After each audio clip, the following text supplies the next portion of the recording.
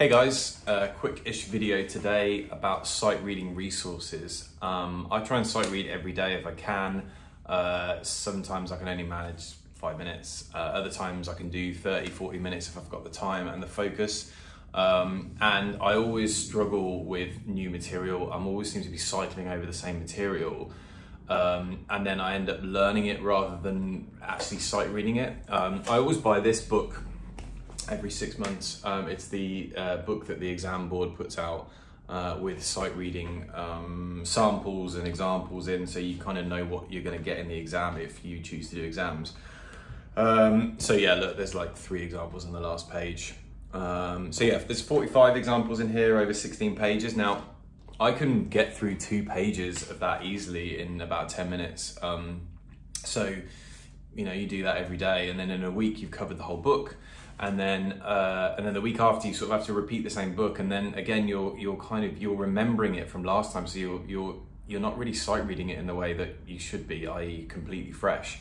So I've tried IMSLP, I've tried looking on eBay. IMSLP is a pain because you have to search. It's a great resource, but kind of only for individual pieces. If you're looking for loads of sight reading material, you have to search, you have to know what you're looking for on there. You then have to print it off, which costs money in terms of printer ink and paper. Then you have to buy a folder for all the loose sheets of paper. Oh, it just becomes a pain.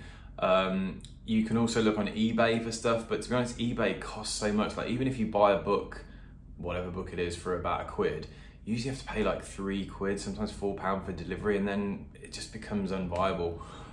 So I found what I thought is a great sight reading resource. Some of you watching this might go, well, that's just common sense, and I've known about that for ages, and you know, but for me it was just brilliant, and maybe for some of you who don't know about it, it will be a bit of an eye-opener. So I went to stay with family a couple of weeks ago, and was out in town one day, and I was walking down the high street, and I saw this second-hand bookshop. On the outside of the bookshop, it was written on the window, second-hand sheet music in the back or something. So I went in and chatted to the person who was behind the desk, and she sort of pointed me towards the back little section, and yeah, it was an absolute treasure trove of sheet music, like an Aladdin's cave. There was so much there. Everything from scores, big scores, right down to those little opera programs that people used to take to the opera to follow along with the music. And there was whole shelves of them. It was amazing. And there was a big piano section, one for other instruments as well, but big piano section. And in the piano section, there was boxes of graded sheet music there. And there was, I mean, it wasn't done by individual grade. I think there were boxes for grade 5 and under, and then some for 6 to 8. But there was tons of them. And so I started looking through them. And the cost of it was any three books across the whole section for £2. So that's what, like 67 pence per book. I mean, amazing.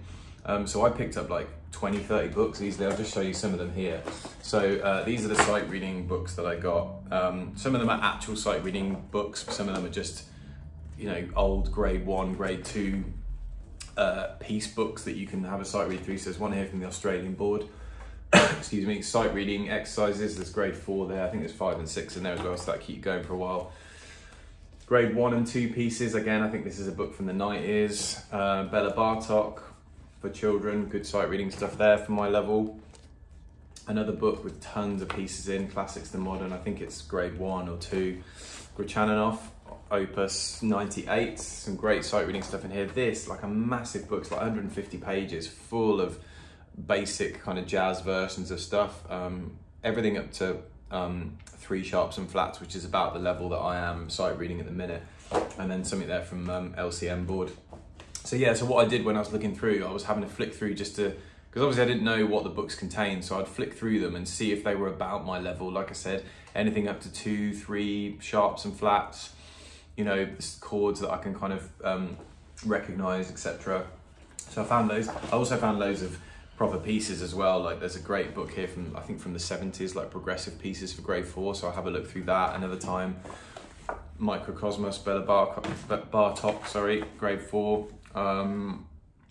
This nice book, Portraits in Style. There's loads of good pieces in here. a nocturne, a reverie, a rag, a jazz piece, loads of stuff. I found this, like a piano version of the Deer Hunter theme. Love that film. Loads of other stuff. Grieg, Opus 12. What else? Golden Hours, I think it's from the 30s. It's got like Liszt on there. Obviously I'm not ready for Liszt yet, but you know what I mean, for the future.